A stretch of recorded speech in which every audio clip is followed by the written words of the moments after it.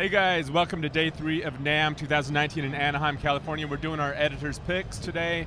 We have awesome guests here. We have Juan Alderete and Nick Reinhart from Pedals and Effects to tell us about their favorite stuff from the show today too. Jason Chadwick and I are going to tell you too. Jason, do you want to start? You caught me in the middle of a drink. Finish your beer. I'm gonna start with something we were talking about, and I want you guys to chime in because you heard it too. Is the Beatronics Swarm, which is like a fuzzy harmonizer. It's kind of hard to. You said it's like a PLL. Yeah. Well, you stole one of my favorites. I rolled up and I was like, "Oh yeah, Beatronics Swarm," and you're like, "No, dude, that's my favorite." I'm like, Dibs, all right, dibs. whatever. Right Yeah. Yeah. We just saw it 10 minutes ago, and it's like a multi-voice PLL. Yeah. With the tunable frequencies and all the intervals and all that stuff. But they name all the knobs something unusual, so it's not like you can look at the knobs and know what everything does in a way. The aesthetic of Beatronics is light years above basically anything else in this entire building. But you know, we got to give a shout out to Joe Barisi, because apparently Joe Barisi got them hip to one of the ones that he had, an original Shulman, and then there was another one that I forget, but they checked those out and then they came up with their concept. So Joe and then they said they Barisi needed from- Barisi's. Joe Barisi, he's a producer. Yeah. Yeah, he did like Queens of the Stone Age. Okay, I mean, he's done a ton of records. I've actually done a record with him, but he's a great engineer, producer, and he has a shit ton of gear. You guys should do something with him because he has so much fucking gear. It's crazy. Beatronics got like Yes. it was like not a collaboration, but they got the blessing from Joe Barisi. Like, Yeah. hey, does this sound as good as yours? And like he's like, it's awesome. Right. Do it. Yeah. Killer. Oh, Well, there you go. Nice. Pedals and Effects coming with the fucking knowledge. Yo. All right, so that was mine. Okay. You guys want to go or should I go? Nick will go. Nick's All right. gonna go.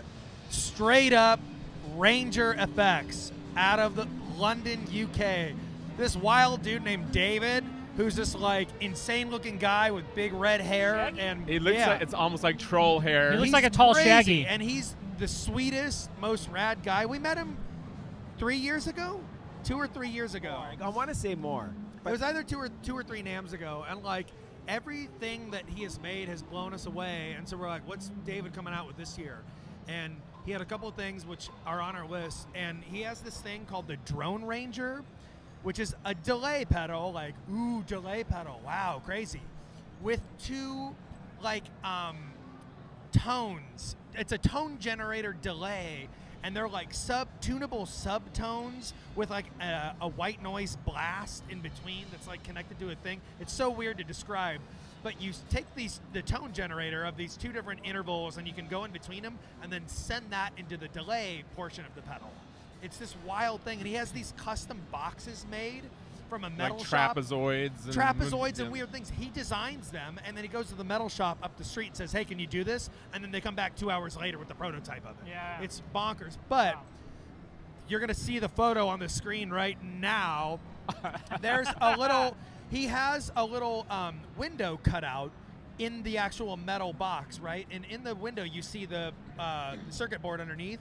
And the circuit board is printed to look like a street corner with little lights blinking, and there's like a dead body and all this crazy I didn't see stuff. that. It's Oh, wild. wow. It's You- amazing you- looking. You guys are like the second or third people who, with very good taste, that told us about this today. I was kind of roaming the floor to find stuff to do videos on because we had a few open slots, and Giannis from Jam Pedals was like, I was like, what have you seen that's cool? And he's like, come with me. Took me to David at Ranger. And then the guys from Electro Faustus, same thing. They're like, that's the one cool thing we've seen. It's And crazy. we met David like 8 years ago. Charlie Softly, our gear editor, and I like 8 or 9 years ago at Music Mesa when he had when he first came out with I think it's the Dr. Frankenstein or something like that. It's got the latch kind of like in Young Frankenstein when they, the latch that brings the electricity to bring Frankenstein alive. And yeah, ever since Well, then, like, speaking of that, your Your next favorite pick? pedal is the all right. Frankenstein. Yes, it's like a new version, right? He has the chop fuzz, so it's like basically it's like this awesome fuzz. He's really great with fuzzes, and then what he did was he threw a square wave tremolo on it, which I've done a ton of. I've put it on Mars Volta records as sound. It's just basically a fuzz or any kind of distorted element, and then you chop it in a square wave tremolo, so it sounds like, you know what I mean? But his also gets controlled by his like little weird, what is it? Igor. Yeah. Have you guys seen the Igor controllers? The Igor little It's like amazing. it's his version of an expression pedal. So he would just be playing, and then you step on it, and then the chop comes in. So you're like, say you're playing some rip, and his foot would go on. Dude, he just thinks of this shit that like a real fucking crazy creative fucking musician is thinking, and he is that. But you know, so his shit. Right. Yes. You used one of those in your rig. We did a rig rundown with these guys recently, and you demoed that. Love David Ranger stuff. I was using this other really, really good fuzz pedal. He said he does some of the most creative, best fuzz pedals. Right. And like that's the whole thing about fuzz pedals. It's like, oh, here we go. So-and-so's got another fuzz pedal. But every fuzz David has done is like, that's it. I need that. So yeah, I had it on my board all last year. Sweet. All right, my pick is, since I was doing a lot of roaming, trying to set up to fill in these extra video slots we have for tomorrow. Join us tomorrow, by the way. Yeah. I only have one pick today. Was kind of a surprise. Have you guys heard of this? I'm not a huge blues rock fan, but there's a guy who's kind of rising on the scene, Jared James Nichols. Yeah. I hadn't heard of him actually before we did an Epiphone video. Oh, JJN? Yes. I don't know. But he's this big dude. He looks kind of like Zakk Wylde in the late 80s or early 90s or something. But he has a signature Epiphone. But that's actually what we saw today was his new Black Star amp. It's based on like their Mark II revision of the HT20 amps. But it's a small little head on a vertical 212 cab. It's, I guess the amps used to be EL34s. They're EL84s now. That's the best sounding Black Star I've ever heard. And he wailed in the video, and it's just... And he's like a straight fingerstyle player. Yeah, right? I mean, he's very theatrical, but a super nice, friendly guy, too. It was cool. I will say I love a vertical 212. I think that's like a really cool looking, like underrated shape for a cab. Yeah, and I guess the only thing he did with his, it's like exactly like the regular HT20 that they just brought the Mark II version out of, but his is green, and in the cab it's like mismatched Celestion speakers, but it sounded really good. Cool. You guys got any more? Jason? I got one, yeah. I got one more. So I went, after lunch today, I went over to the Synergy booth. Excuse me. Went over to the Synergy booth, and they had Steve Vai in there. And so I sat with Steve Vai, and he walked me through the Synergy. What they do is they make modular preamps. And they're two preamps, and they're based on like Basemans and Deluxes and Morgan and Diesel and Friedman. And so the idea is that you take this... It's kind of like the old Randall module thing from Yeah. a long time ago, right? Yeah, so Steve Vai is on board with that, and he kind of announced in the video that he's going to be working on a Steve Vai signature model. But we got to sit there, and he went through. So basically, in like a four space rack setup, you can have 10 different They're like channels. this size, right? Yeah, they're not very big. Yeah, Isn't it just two racks tall, and then you can fit four modules in it or something? Well, I think each rack space you can fit two next Right. to. That's the but Billy he can Corgan stack. thing. I think Yeah, that's similar to what on Billy his rig Corgan does. rundown. Yeah, on his he goes through that, and I had no idea that's It's that was a type of thing, and so I mean, I think Randall did it, and then I think Ignator did it, and now it's. And now Synergy. I didn't know anything about this. Like when we were setting up videos Crazy. before the NAMM show started, we had this appointment. Hey, come to Synergy for a Steve Vai thing. I'm like, what is Synergy? Well, it turns out that Stephen Fryette, badass amp designer from Fryette Amplification, he started VHT a long time ago. You guys know Fryette, right? Of or course. VHT amps. Fryette? No, you love don't. You're Fryette. bullshitting. Dude, Stephen Fryette, I talked about Stephen Fryette's Sound City amps yesterday as one of my picks, but he designed the architecture for these Synergy things, like the power amp and everything, and then other builders build the modules that go into them. Pretty cool. And I mean, so in the video you'll see, like, you know, we talked about it, and he walks through. You know, at some point he's just like, all right, Jason, I'm gonna play for a while. You just stomp on whatever one you want. So during the video, I'm just kicking on That's rad, Basemans though. or That's Legacy super or tight. whatever, you know. So you've actually jammed with Steve Vai, apparently. You were Steve Vai's roadie. I was Steve Vai's roadie for about 5 minutes. So, but it was, and he had like his full like 2 412 cabs right behind us, so it was like pushing air. How It many was- 412s? He had 2, one on each side in their little like demo room, and it was Nicer. pushing. It was a physical experience sitting there while he was just noodling for like 10 minutes. Rad. So it was very impressive, and keep an eye out for and they make like heads and combos, so you can like buy a head or a combo that has these slots built in, so you can have a 4-channel amp if you want a diesel and a bassman or this or that, and then he just switch through it using MIDI. I'm Now the assuming. modules each have like 2 preamp, but then the Each rack module has- itself has power tubes, right? Yeah, each module has, I think, 2 channels of whatever type of amp you want. So I think he had 10 set up, 10 different channels of 5 different amps or something like that. It was a lot. Cool. lot. Oh, come on, You let's guys get back have- to pedals. Let's get back to pedals. Oh, come on. Well, now, hey, now Oh we're yeah, talking about speaking guitars. of pedals, what's your next one? Speaking of pedals. Oh, mine is going to be, Nick's going to help me with this because I don't remember the name, but Source Audio's Spectrum Intelligent Filter. intelligent filter. God, I was going to just call it an envelope filter, and thank God I did, because it's not just an envelope filter. It is definitely their synth pedal that you can go into your computer and really design stuff. It's stereo in, stereo out, and a lot of people don't give a shit because we're bass players and guitar players, but every synth keyboard player I know always goes, is there any pedal that has stereo, like a stereo input, meaning 2 inputs and then 2 output?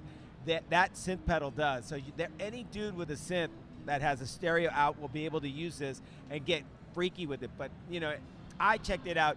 It has like so many ways to create synth sounds. With their Neuro app Right, thing. the Neuro you go app, in, right. So it's 4 knobs, Right. but then you go in and you get deep, just like I work in Reason as like my whatever, like sequencers and like making like corny electronic music. And so when he showed me his little booklet, Roger's got that dorky binder Right, every year. right, he always where does. Flips it up, and I'm like, He dude, always this guy does. knows what's up with the binder. Every Like year we the gotta sit through transparent that. plastic sleeves. Literally, and all yes. that. He has his binder and he flips it up and he shows it to you, and he shows you the signal path of everything. You saw Yeah, that, right? right. It's crazy.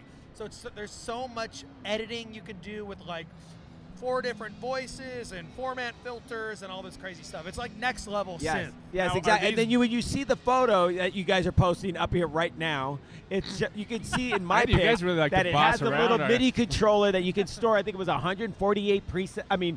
That presets that you can put in there, something gnarly like that. So like you're a fool if you don't own this pedal And that's coming out in April, May. Yeah, impossible to own it right now because they're not Yeah, even done April, with it. May, April, May. Now, Roger told me. are the synth sounds based on like classic old synths or like? It's everything, man. And it's really because you can get in there and detail it to what you're into, it's everything. It gets Nick's It warp was- sound. It gets, was like 30 different like starting points of Right. like, oh, square 1. They hadn't even labeled it. That was the funny thing. Jeff goes, we got to label all this stuff. And he's like, well, we didn't have time. But it's all square 1, square 2, square 3, square 4, like down the list. Sign, 1,000,000 signs or whatever. It was like, yeah. it was deep. Very, very deep. For a And synth the pedal. craziest thing is I go, well, look, I know you guys got distortion in there, but lately I've been way into using bit crushing for my distortion because it's gated, it's easy to control, it's not all radical, and it sounds fucked up and cool, right? And they go, yeah, here we go. And then sure enough, they have fucking bit reduction in the distortion section. So yes, they thought of everything. That's cool. Killer. That's cool. You want to lead us out? I got a pick. I saw a guitar that I thought was really, really cool and special. So on day 3, I finally made it up to the Fender booth. And so much props to Fender because for 2 years in a row, they've just made weird shit, which is like, it's not safe. Fender is not doing the safe thing. They're like, no, we want to do interesting stuff because that's what the landscape is now for gear. So they have something called the alternate series or the alternative series. I forget what it is. Parallel universe. Alternate reality. Alternate reality. Alternate well, reality. That's a Chili Pepper song. No, but no. that was last year, This parallel. year it's the same type of idea, but it's called the alternate reality. The alternate reality. Yes. And it's like a different one every month or whatever. I believe limited so, yeah. edition thing. Yeah. So they've got a couple up there, but the one that there was two. There's the Meteora, which some jerk named Bob Bruno took my Meteora the other day. Just kidding, Bob, I love you. But then they have this other offset guitar called a Powercaster, which I don't even know what it was based on or and what. You'll see a picture of it right now. It's rad. Actually, what the neck radius of it, that's what freaks me out about new guitars is when they blow it on the neck. Like, I have to have like a cozy neck to play, right?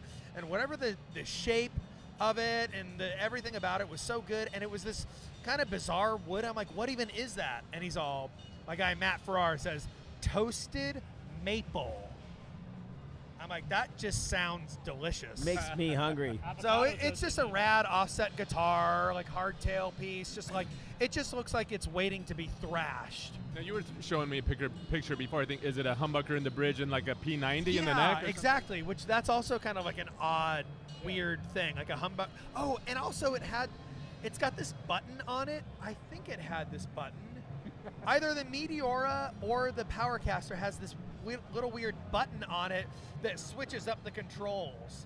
In other words, like you can, for like volume swells, you can make the rear pickup be the front knob and the front knob be the rear knob or something. It was crazy, but I just like, Are you sure? there was something really bizarre about this little button. I was like, what's a secret button? And one of the guys goes, I don't know, we got to go ask what that button is. And we found out. But anyways, props to Fender. They're doing really cool things. And like, I think that's really cool. Sweet. You guys Oh, got- yes, there's the bass. There's a bass at this NAMM show. Tuck rule? Kerry Nordstrand. Yes. So Nordstrand, I've been friends with for a long time. He makes amazing pickups. Everybody knows him for his pickups and his basses. You know, he was kind of like mellowing out the bass building, but then all of a sudden there was this hype up for Italian Goya Panther basses, which I own a couple of. And he's like, man, I don't know. Like, a lot of people really like that body design, 30-inch short scale, but the design of the body is just so beautiful. And he goes, can I borrow your basses because I want to kind of ape them? So I gave them to him. He had both my Panthers. He apes them. They're called the Cat Bass. They have some other name that nobody can pronounce, so I just call them the Cat Basses, which is what he calls them. But they're basically, you know, from the Goya Panther, and they have these switches up on top, which is the key. The switches are like tone controls and pickup selection. But when you play with effects and you're always trying to like make sure that your effect sound is right, I used my Goya Panther because of that, because I could just, that's not activating right. So I'll switch, and then all of a sudden, boom, kicks in, the synth pedals sound right, the fuzz will sound right. Kerry did the same thing. It's got 4 switches and 3 switches, so you can be on the fly switching your tone like that. Just like preset voicing switches. Yeah, so it's like part of like I think there's 4 of them that just do tone control, and then there's 3 that's just pickup selection, or vice versa. So it's like, you know, front pickup, rear pickup, both pickups. I think a phase pickup, and then the tone controls bass, middle, treble. So you can just be getting tone at your disposal right here. I know bass preamp active motherfuckers use that shit, but Kerry was like, this isn't going to be an active bass. It's going to be passive. So it's all about the tone knobs. And Is tone that control. bass here? He Yeah, has a finished it's one? here. It's there in that photo. Do you need to leave right now? What color is it? Oh, so I mean, typically he did try to ape a Fiat green. It's a little like the Fiat green because like Goya's did Fiat green. It's really awesome. And then he did a red one. I think he's doing a sunburst. So right here, I think he has a Fiat green, and I think he has just a black standard. Did you play it? He's like, we walked right by him right now on the way here, and I was like, fuck, we don't have time because we got to get here. So thank no, you for Premier sticking Guitar with held us up, instead of- Nick. Thank you for your sacrifice. Kerry's actually doing really cool pedals now too. I just reviewed his new Yes, code he name Black Hat Fuzz, which is Right. really Huh? cool. Yeah. Rocket Surgeon. I don't know about It's this. a different brand. Rocket but Surgeon? it's Oh. called Yes. Rocket Surgeon. Okay. But yeah, it's cool stuff. Anyway, you guys got any more? Should we let people go? tapped. And I think we're good. cool. Thank you. I hated everything else I saw. I hated everything. Thank you, JK. Thank you, Nick and Juan. Yep, Check thank out you. Pedals and Effects. Thanks for joining us, guys, and check back tomorrow for our last Editor's Picks video of Day 4 of NAMM. Thank you. Later. Boom.